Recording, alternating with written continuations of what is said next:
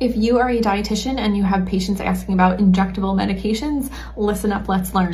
So first, Novo Nordisk. This is their pen. They are the makers of Ozempic and Wegovy. So the patient is going to get a script for this pen with the medication in it, but then they also should be getting a script for needles because they have to put the needle on themselves. That does kind of scare some patients. It feels, you know, kind of very medical and serious, but the needle is very short, very thin. They probably won't even feel it. I don't even know if you guys can see it there. Very small.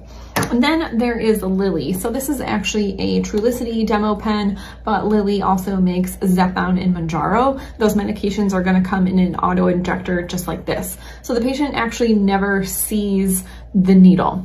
Just one dose is in this pen though. So they're simply going to remove this and then put this up against their skin and press a button. And that's all they have to do. So I hope this helps so you can better explain these medications to your patients.